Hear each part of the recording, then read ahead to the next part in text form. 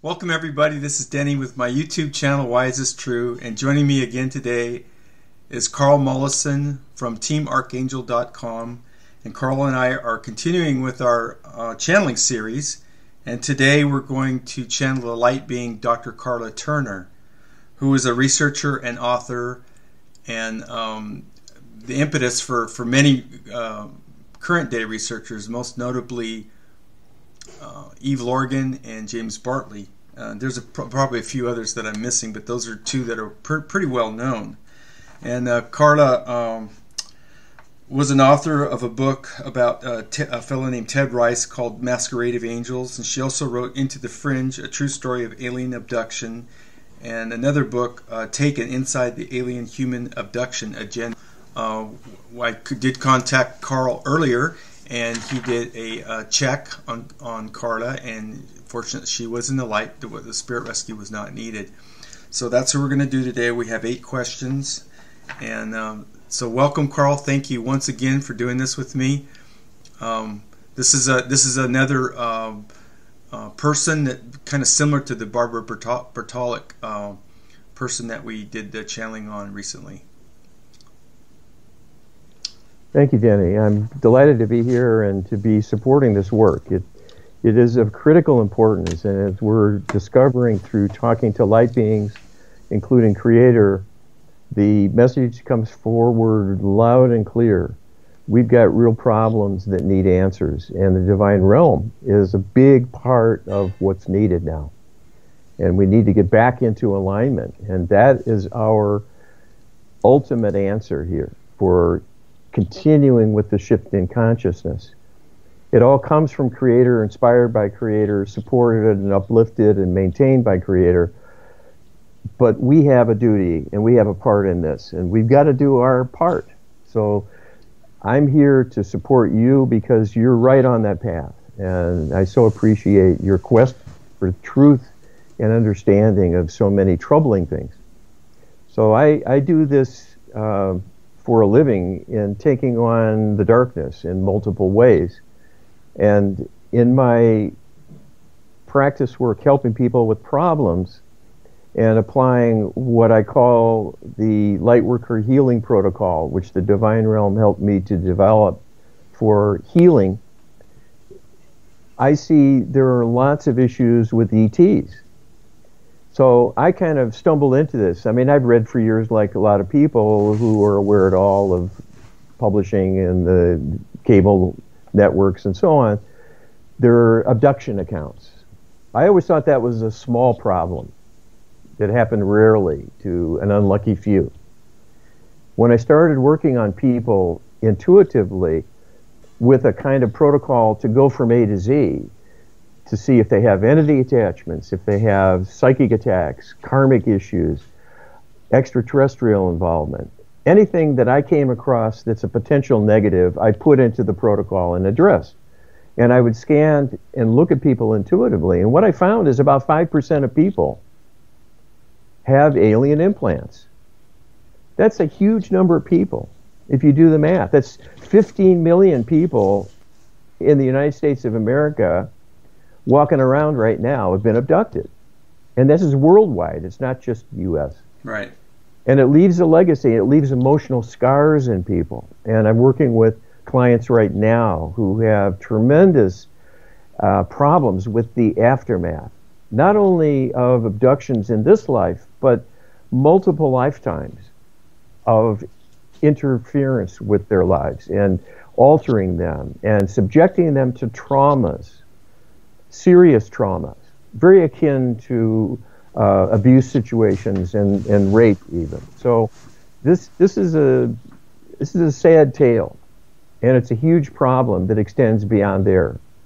That's only one thing they do with humanity. There are many others. So I'm all for getting to the bottom of things and bringing information forward, and then answers. That's what I'm about. I want solutions for these problems.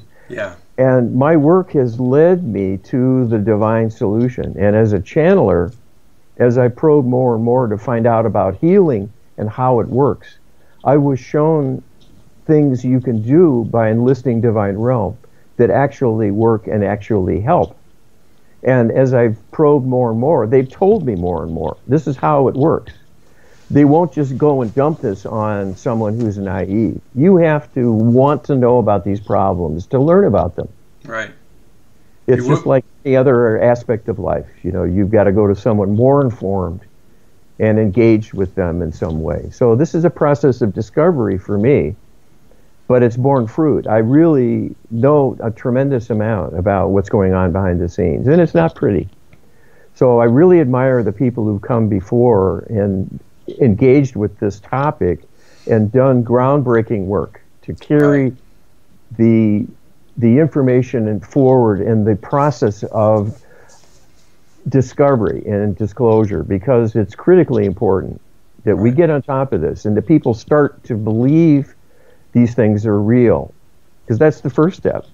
No one's going to rally around an agenda with something they don't even think exists. Right. So we've got to get past this ignorance phase. Yeah. Get people up to speed. Right. And then you know, what's notable in Karla's instance, that, you know, she was in great danger doing this research. You know, she had other people in her circles who saw the writing on the wall and they just backed off. You know, because it was too dangerous. And yeah. So anyway, okay. Well, with that, Karl, I will ask you to start. We've got 8 questions, and so it's going to be a good session. We'll probably be at it for a while. So. Okay. Well, let me start by telling you what I'm going to do. I'm going to quiet my conscious mind and connect intuitively with the divine realm and set up some safety parameters around the work so that we're protected. Okay. People need to know whenever you reach out intuitively, and even if you're just going about your normal day, you need to ask for safety, always. We used to do this. We were taught to pray every day, ask for divine support and help. People have drifted away from that, but there was good reason to do it. So whenever you meditate, you should always ask for safety. Always, always, always. Whenever you open up your mind and want to search what's out there and connect to greater understanding and awareness in any form, or to speak to a divine figure, including God, you should ask for safety as you do that. Because there are many beings out there who will be listening, and they'll answer your phone call. If they jump in ahead, they'll pick up the phone and they'll be talking to you. And if you engage with them, then it's your choice. And the divine realm has to let that happen.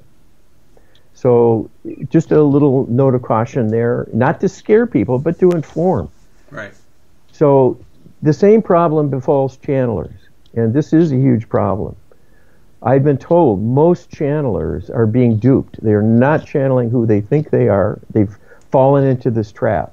They naively thought, well, if I go to channel Archangel Michael or whomever, Michael would never let someone be an imposter and get in the way. You know, he'd come with his mighty sword and smite them or whatever, or God would come down and, you know, give them a smack. And that doesn't happen, unfortunately. This is a free-for-all we're in, if you hadn't noticed. The criminals sometimes get away with the crime unless we solve it. We have to be the cops. So the divine realm won't police the spirit realm. It's up to us to navigate and to keep ourselves safe and have an awareness. Right. And be smart about what we do and we don't do. So this is a huge problem right now, a huge problem. It's very sad, very unfortunate. So there are very clever extraterrestrial psychics that talk to channelers all the time, and they give them spiritual happy talk to make people feel good, to give them a boost, and to convince them that, well, they can do everything on their own and just work on your manifesting and development and have a positive thought and think uplifting thoughts and be kind and you spread love and all those things. And that's all well and good. And it's a divine message. But what about the deep problem?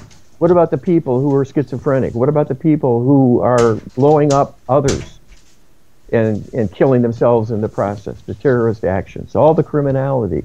the corrupted institutions. What do we do about those things? Spreading love is not going to do it in the near term. We need some interventions. We need ways to really actively heal things. And those things you won't get from those sources. It'll be happy talk, happy talk, happy talk, happy talk, happy talk. And that's deliberate. It's a disinformation. So there's a lot of confusing messages and contradictory messages, but very few are talking about the true divine truth. And it's a rare commodity. I wish it were not so. And I'm not saying that to try to put a spotlight on me. I don't want to be the only one. I'd be happy not being here talking. I'd just as soon have it be someone else. I have other things I can do helping people one-on-one without putting myself out in public and talking about a lot of craziness to what most people would see as that. Mm-hmm. So I'm not the type of person to seek the spotlight. But I found myself in this position by becoming a channeler and really working at maintaining authentic connection, really working at it. And it's not easy. There are a lot of requirements and a lot of steps along the way to be ready. And so they will engage with you, and you can fend off the interlopers who would get in the way. So just a note of warning for people to be cautious and buying into anybody's message. Right. You know, be thinking. Does it make sense? Is it really going to be helpful, or does it fall short in some way? You know, use your judgment and use your heart to see, is this something that's positive based, or is it about fear in some way? So these are just some potential checkpoints or tools of value. But all right, so I will get started now. Okay. All right. Thank you, we'll Karl. see what happens. So thank you.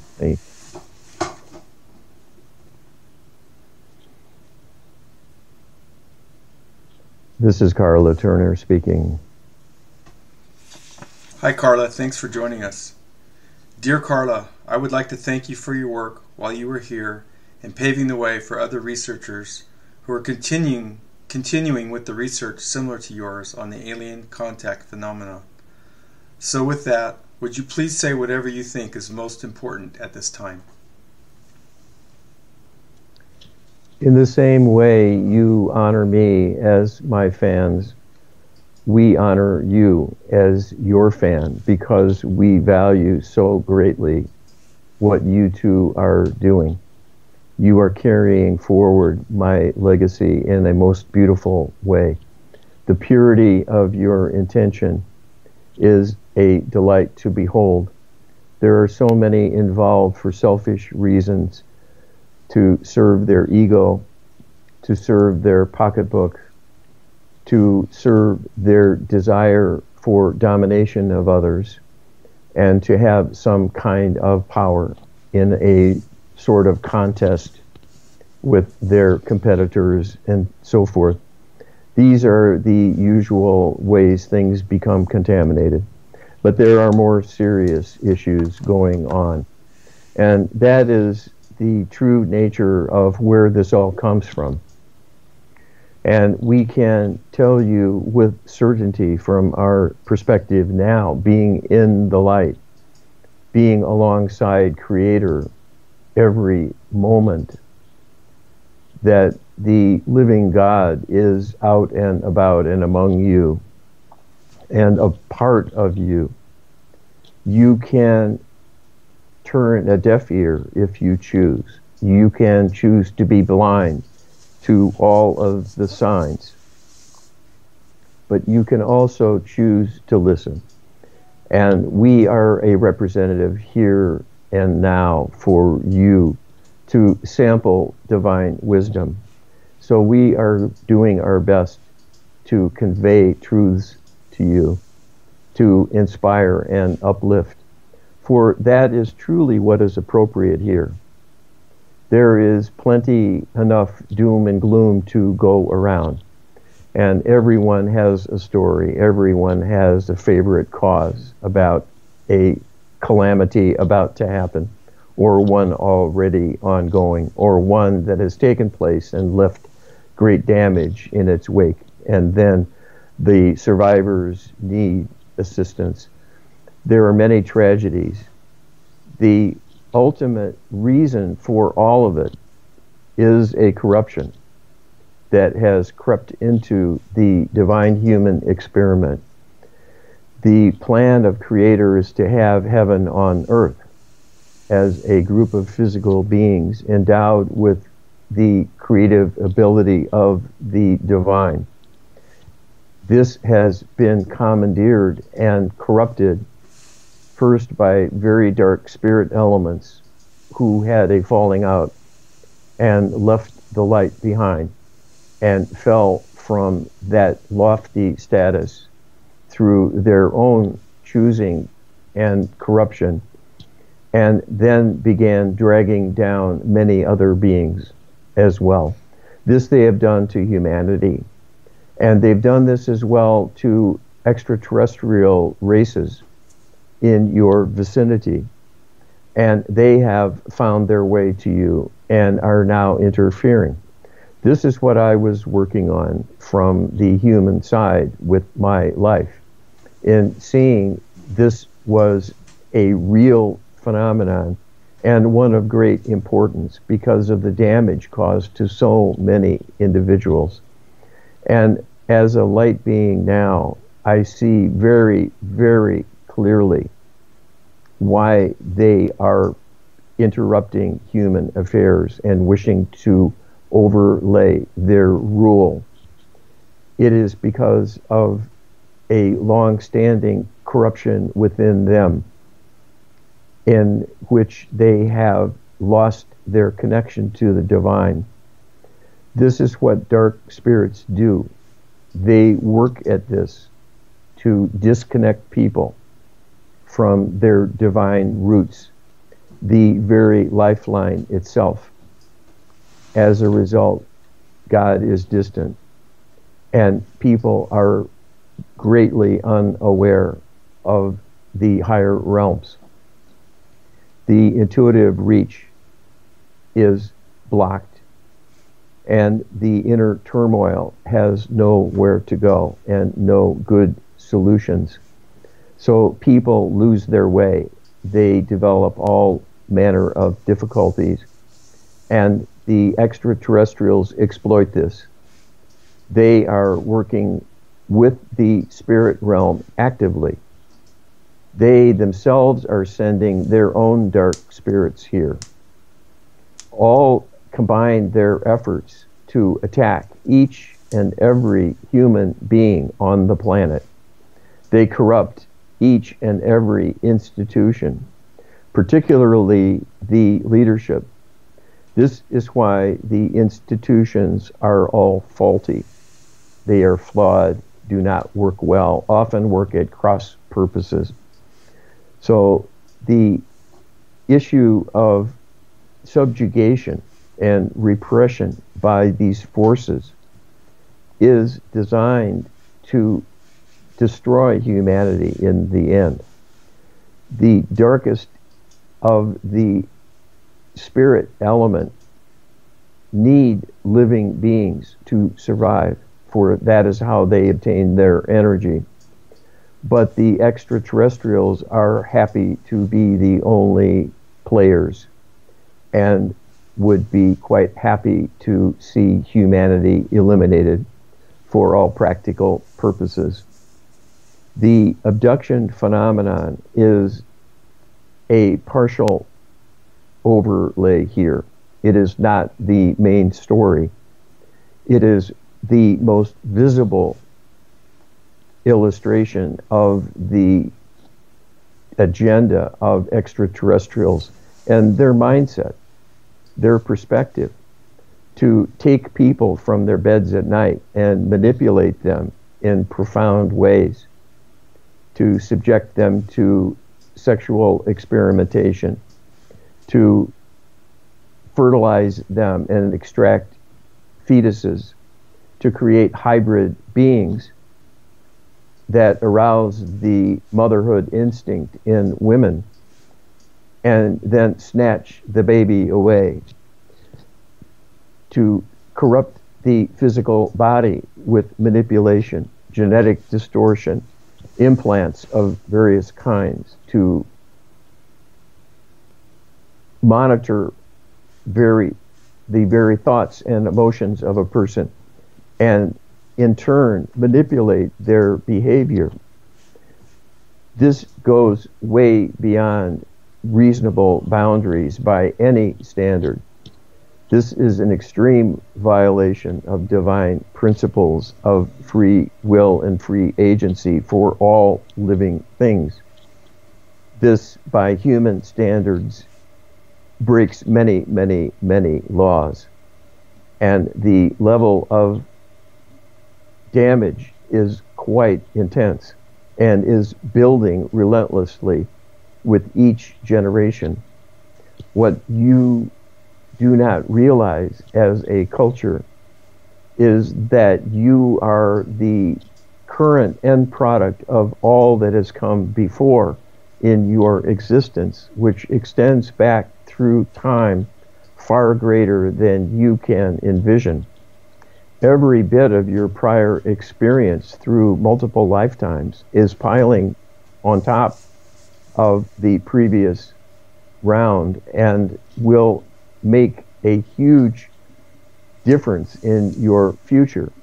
For all that is not healed remains a festering wound, and sooner or later will break open, and then poison will leak into your life, and you will have many, many problems.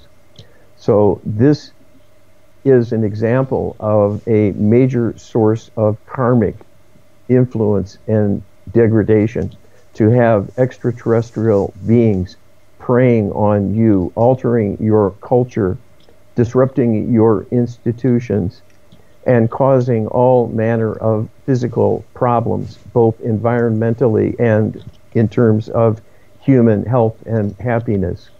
This is what you are facing.